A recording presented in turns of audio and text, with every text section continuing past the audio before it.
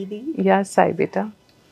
Like, how do prayers and the good thoughts help the departed souls? And I also have one more to add on to the same question, like, where do these departed souls, destined to go? I always have this question in me. So first question first, why do prayers and good thoughts help departed souls?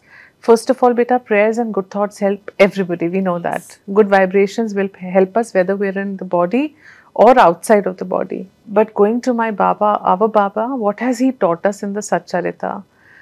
Multiple places Baba mentions how good thoughts have to be inculcated before we move on our journey to the other side. Baba says, and the Bhagavad Gita says, that you should keep taking God's name. Sai Nam, Ram Nam, Hari Nam, any Nama that you want to take. But you have to keep chanting Sai Sai, as the Satcharita says, because at the last moment we may be very scared, we may be terrified of what is happening, we may be in pain to leave people behind. So our thought is everywhere but with him.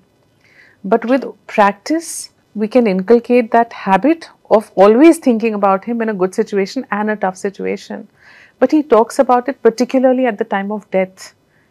So it is said that whatever is your last thought at the deathbed is where you go to next. So if the thought is in the material things, you go back to the material things.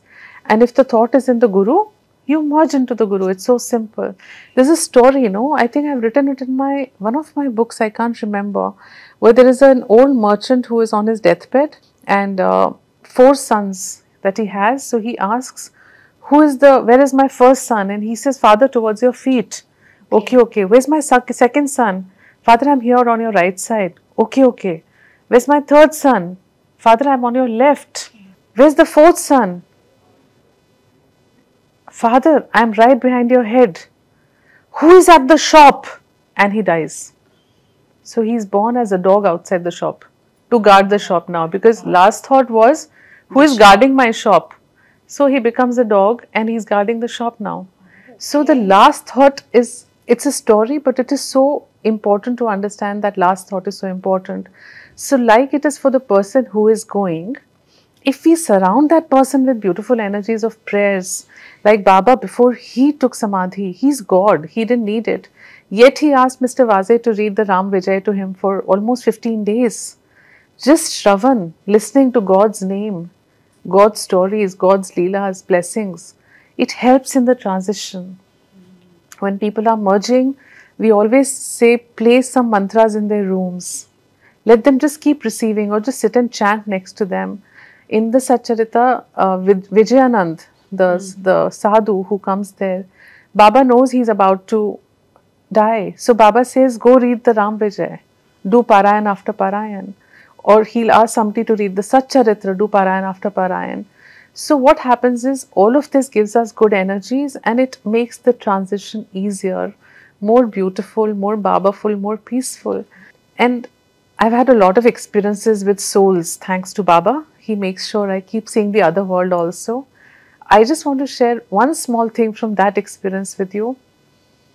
When we send a soul in good energy and prayers, you can't imagine the amount of light I see around the soul. It is like there are millions of bulbs lit around the soul. I can't explain, it's blinding, beta.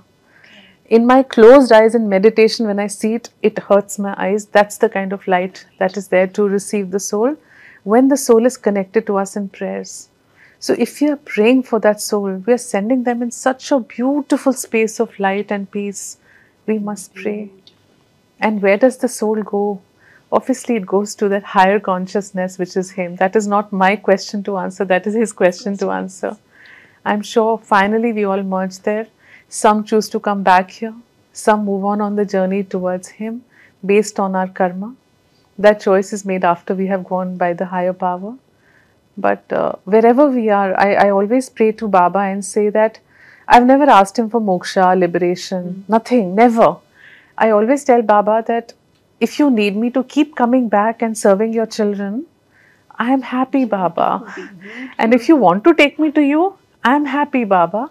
Whatever you choose, I am happy, Baba. I think that's the best thing to do, isn't it? Lovely, lovely. Well said, Dee. So blissful. Thank you, beta. Yes, I.